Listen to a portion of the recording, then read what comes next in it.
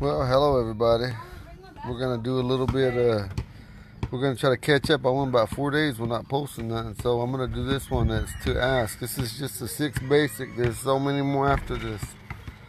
And earlier we did one on the wall prefix with my little sister. Did it, and later on tonight, my nephew Britton, he's gonna go ahead and do one on these to take or to get.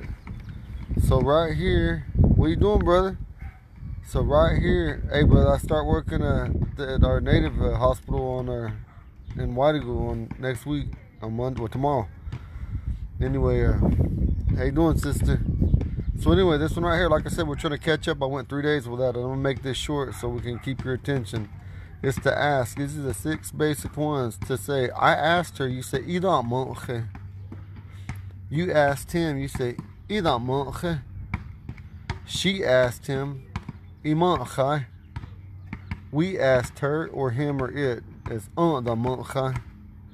Now this is you all plural. You all asked him, so it's Ida manchai. They asked her or him or it is Imanchai. How you doing, Jesse? And so right here, now we're on. They asked her, it's Imanchai. And then I made 2 questions. I wanted to show you guys 2 different tenses in the Ponca Omaha language, and I also showed a different way. It says Sidade iwi manche mitke. Sidade means yesterday. Iwi manche means I asked you or I asked you. Mitke means I passed. So when you say Sidade iwi manche mitke, it means I had asked you yesterday. I had asked you yesterday.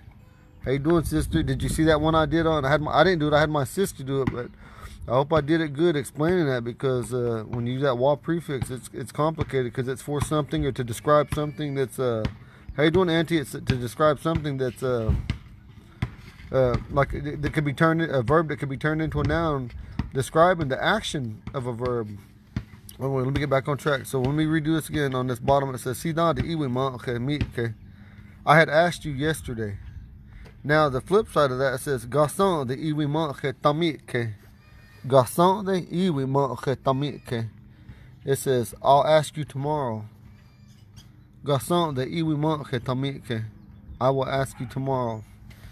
And so back to what I was saying, relatives.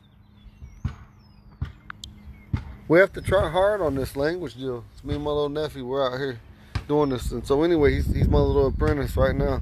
And so what we're trying to do is just trying to show and get people interested. I gotta cut my talks down shorter so that we can keep the attention of the people. But at the same time, I think I need to start writing out what they mean, because usually I just write the Ponca way or Omaha way. And so anyway, but everything I just showed you on this is in Ponca and Omaha, say identical. So anyway, loved ones, remember, try hard, don't be ashamed of none. Okay, sister, make sure you look at it. You're welcome. And then my uncle, he's Omaha, he's passed away now, but he said they could use to say you're welcome was and that's also saying it's good that you come, or it's also saying that you're welcome. You could translate it, you're welcome. So like I said, I got to talk to my elders about using that word for welcome. Some Omaha relatives use it, and like I said, our language is the same except for a few variations. But I want to say, have a blessed Sunday. God bless each and every one of y'all. Love yourself, love somebody, and if nobody told you today that they love you, let me be the first. I love you guys. Shana. Gutega, Shana.